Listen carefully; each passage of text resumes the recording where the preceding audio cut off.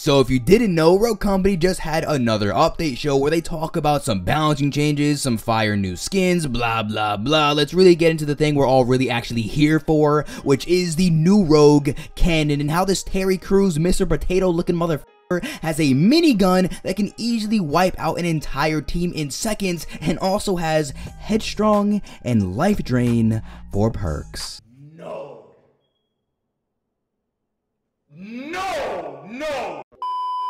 Yeah, if you've been here for a while and you know about my Hyperscape video, yeah, get ready, because this is going to be reminiscent to that.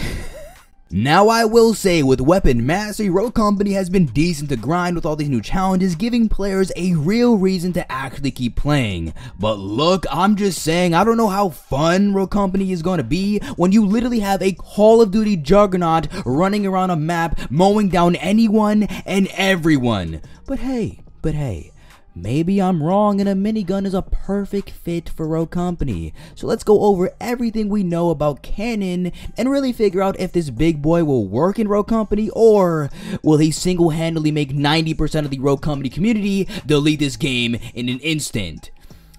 Yeah, let's talk about it. So before I really dive deep into this, let me know what you think about Cannon. I'm really curious about where the ROCO Company community actually stands on this, because this could be interesting. Oh yeah, and if you entered in the giveaway at my last ROCO Company video, by the time this video goes up, the winners would have already been chosen. But don't worry, I'm always going to be doing giveaways. And a little secret, if you like and comment on any of my Blood Hunt videos, that gives you an entry for any upcoming giveaways. Just saying. Alright, so what does this hunk of a man have for an active ability? Well, like I predicted in all of my videos where I talked about leaks about Cannon, he has a Gatling gun. Now before I go any deeper into that, let's see this thing in action, shall we? Started to bring that up a little bit. I think that's important, you know, for any character, right? How can I counterplay this for us? You see the little passive icon flashing? Oh! Ew! Dude! What the fuck? So if you're wondering, no, I didn't speed up any of that. That's right, this minigun does in fact do that much. It does that much damage, dog. But literally putting Lancer mains a tier lower in the ROCO Company food chain. Yeah, Lancer is no longer the fucking Apex Predator. I don't give a f. Cannon is 100% the scariest motherfucker in ROCO Company, period. And on top of that, no, this is not a modded lobby just to show off Cannon. His minigun really does have unlimited ammo. Yeah, don't worry, I thought I was tripping on acid too when I first saw it. But more on that whole unlimited ammo business just in a second. I got some more things to talk about. Now, everything that I just said is not even close to all the things that come with this minigun, because look, Cannon is a defense character, and apparently because of that, you can mount Cannon's minigun, which by the way, has a protective shield attached to it on some Blackbeard shit, except it doesn't break. Yeah, that went real well for R6. Yeah, real well for Rainbow Six Siege. So yeah, you can mount this kill streak of a gun on any medium level surface and even on the ground. Yeah, you heard me right. You can mount this gun on the ground, and by the way, like I said, he has a fucking protective shield on this minigun, so you're protected while mounted on the ground. I'm gonna have an aneurysm. I'm really on the verge of just collapsing. I really am. Oh, and by the way, whether you're mounted crouched on the ground or on a piece of cover, this thing turns into a literal laser beam, and there is no time for you to wait, you know, to start up that minigun like the stereotypical, like, it's turning to get the gears running and then it shoots. Nah, fuck that. When you're mounted, it's ready to go to war. It's literally ready. But now let's talk about the whole unlimited ammo situation. So yes, the minigun has literally unlimited ammo, but once you start shooting it, the timer starts to run, and eventually you will have to put away your minigun, just like how Sigrid has to put away her shield, and so on. But the this is where his passive ability comes into play. So basically, as long as you're, quote, landing your shots, hitting either a player or destroying enemy equipment, you have the chance of returning ammo to the current magazine that you're using. But with the minigun out, if you're landing your shots, that little green bar will fill up, giving you even more time to lobby stomp with this minigun. Yeah.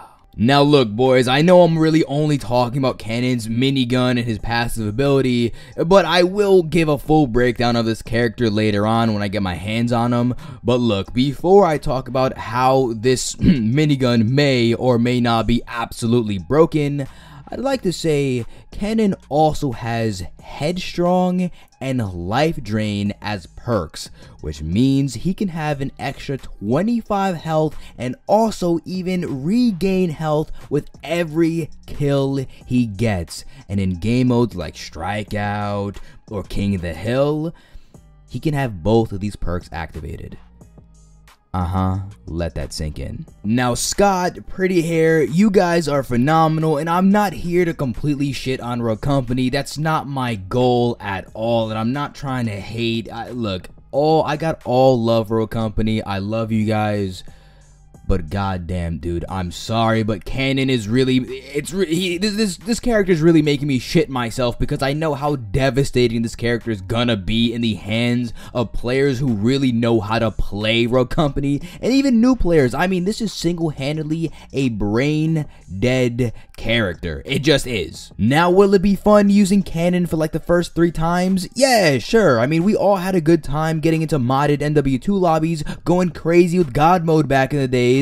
But after getting in like the 9th lobby in a row, it gets boring. Being overpowered without using any skill gets really boring. And look, I'm telling you right now, you couldn't have added a better character to piss off the ROCO Company community. Now I get it, there are some ways to, you know, counter Cannon and his minigun like EMPs, Molotovs, and rogues like Dima, Switchblade, Glitch, and all the snipers. But like I said, if you have players that know how to play ROCO Company, all it really takes is some trophy systems and a decent team to make even the shittiest Cannon players literally unstoppable. Now once again, I am not here or making this video to completely shit on ROCO Company. I love the game, and actually everything about this major update is actually a huge W. I'm all for the new skins, the new emotes, the Halloween themed cosmetics, and even all the buffs and nerfs. I'm telling you, Cannon is literally the only bad part about this update. Now look, I think I made it painfully obvious that I think that Cannon is going to be a grossly overpowered character, especially in the hands of players who have played ROCO Company for a very long time. Look, I can be wrong. Genuinely, I hope I'm wrong. I swear to God, I hope that this character is like perfect in game. I just don't see it happening at all. I really don't see Cannon being a good or a balanced character. I just don't. I love his sledgehammer. Sledgehammer's gas. I'll tell you what, his sledgehammer is gas. And I do like his passive ability a lot, just not in the context of having a minigun. The minigun just is not it. But let me know what you think about this entire thing. This was kind of just me ranting on about, you know, the new character, but believe me, I'm gonna have gameplay on this new character, and I'm gonna really test him out to see if this minigun really is broken in game, which I think he will be. But you know that's neither here or there. But look, I hope you enjoyed. I'll see you in the next one. Peace.